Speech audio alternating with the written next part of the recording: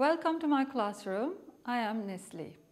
In this video, I shall try to explain what resting membrane potential is.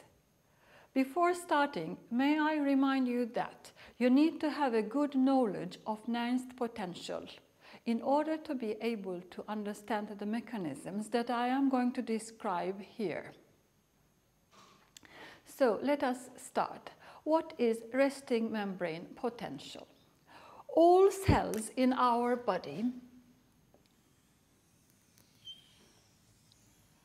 have an electrical potential difference between the inner side and the outer side of the cell membrane. This electrical potential difference is called resting membrane potential. The magnitude of the resting membrane potential in most cells are between minus 90 millivolt to minus 60 millivolt. In other words, we are trying to say that inside of the cell membrane is 90 millivolt more negative compared to the outside of the cell membrane, or outside of the cell membrane is plus 90 or plus 60 millivolts more positive compared to the inner side of the cell membrane. Conventionally, when we are talking about the membrane potentials, we refer to the inner side of the membrane. And so the resting membrane potential is approximately between minus 90 and minus 60 millivolts.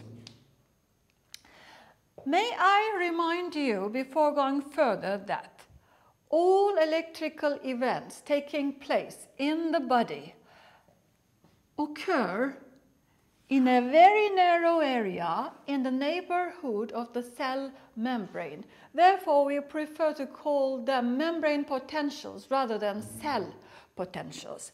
The rest of the intracellular fluid inside the cell or extracellular fluid outside the cell is electrically neutral, which means that the number of positive charges in these areas are equal to the number of negative charges.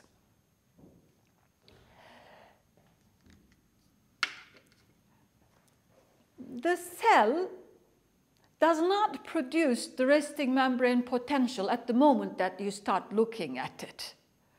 It is already there. It has been produced. But in this video, we shall try to see how it might have been produced in order to be able to understand it better. And the mechanisms that we are going to use in understanding how it might have been produced is also going to be useful in understanding how the cell brings the membrane potential back to the resting level after local potentials or action potentials. So let us try to understand the resting membrane potential by considering a few different cells. While I am giving different examples, I would like you to keep in mind a few constant points, which are: there is high potassium inside the cell, in all cells. There is a high concentration of sodium outside the cells. Nernst potential of potassium is approximately minus 80 millivolts in all these cells.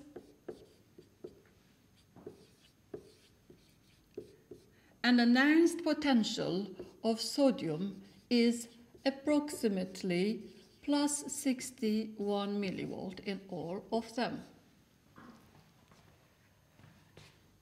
This is our cell number 1.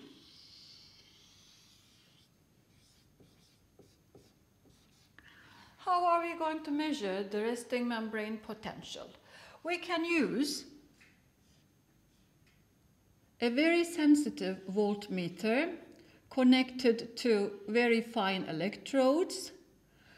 We place one of the electrodes on the inner side of the membrane and the other one on the outer side of the membrane to measure the resting membrane potential. And in cell number 1, when we measure the resting membrane potential, we find that it is minus 80 millivolts. What shall we think now? How this membrane potential may have been produced if we were to produce it in experimental level? What should we place on the cell membrane in addition to the information that we have here? We know that potassium is high inside the cell, and the chemical force for potassium is going to push potassium outward. Sodium is high outside the cell, and the chemical force will push sodium into the cell. But a force is not enough. We know that two conditions must come together for ions to be able to move through the cell membrane. One condition is the presence of a force that pushes the ion, and this force can be a chemical or electrical force. But there is a second condition needed, and this second condition is the presence of an ion channel. If this cell had channels specific for sodium, then the chemical force of sodium would be effective.